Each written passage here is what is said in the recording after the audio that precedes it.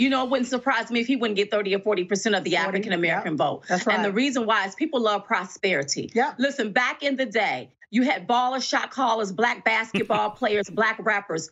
All of these black men wanted to be just like Donald J. Trump. You name me one black man that ever wanted to be like Joe Biden. Name one. Enough said. Black people love prosperity. That's right. They love the fact that they can go out and get a good job, feed their families, and thrive in this country. That's what we become accustomed to and used to. So not all of a sudden it's going to be snatched away. Listen, we're the home of the brave, not home of slaves. We want capitalism, not socialism. We want to live in the land of the free, not the land of where we sit around, walking around with somebody have their thumb on our necks and trying to control us. So I urge everyone that if you are on the fence, it's time to open the gate, walk through the gate, and jump on the Trump train. Make sure you vote for President Donald J. Trump. And make sure you vote red. R-E-D. Remove every Democrat.